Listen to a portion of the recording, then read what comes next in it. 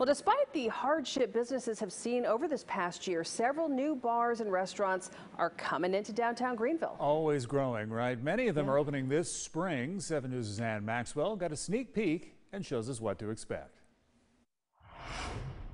New spots for seafood, cocktails, and views are some of the things people in Greenville have to look forward to this spring.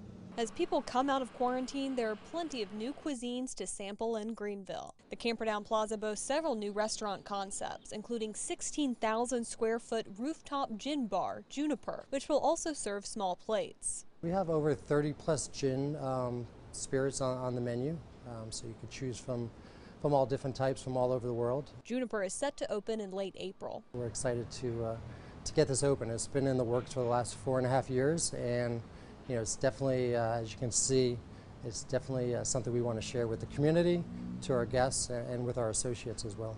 Greenville Restaurant Group Table 301 is opening camp in a standalone part of the plaza. These windows will actually open all the way so that when you're enjoying yourself outside, having a drink and a snack, you'll be able to have this indoor-outdoor experience. They'll be serving up small plates and entrees inspired by cuisines from around the world while incorporating local ingredients. Kind of see ourselves as kind of becoming a neighborhood watering hole because we're right in the center and we have a really good mix of residential and business and travel and all of that. Camp is set to welcome guests by mid-May. Back in March, seafood restaurant Coral opened on Main Street. They've got a bustling bar and windows that open to let in fresh air, and the menu is broad. So we have things to eat to offer other than seafood. We've got wings, we've got a burger, we've got a fish sandwich.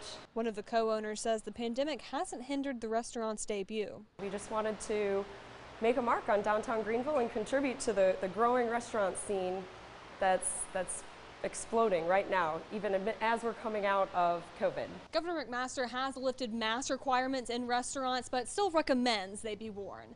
In Greenville, Ann Maxwell, 7 News. Feeling awfully hungry right now. Also set to open at Camperdown Plaza in late spring, the Speakeasy, the Press Room, and a walk-up burger bar called Social Burger.